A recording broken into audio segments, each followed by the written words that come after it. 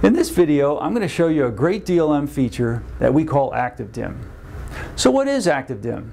Active Dim is a feature that allows us to dim any load in the room without actually having to have dimmers in the room.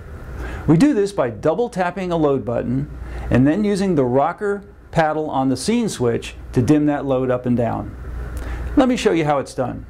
So here we have a scene switch and some load buttons mounted together in a double gang plate. The idea is to dim the lights using Active Dim so that we can save a scene.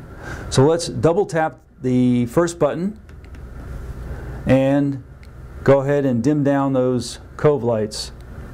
You notice cove lights are dimming. We'll double tap the second button and let's go ahead and dim those down lights a little bit.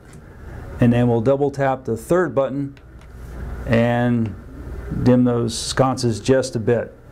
So now we have our loads dimmed to where we want them. We can go ahead and press and hold the scene button 5 seconds and save the scene.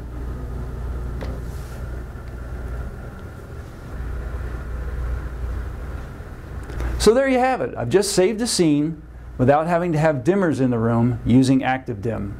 That points out a great use for Active Dim, and that's reducing wall clutter. Notice that I have an 8-button switch. This represents the equivalent of an 8-channel dimming system in a 2-gang plate. I hope you find this useful.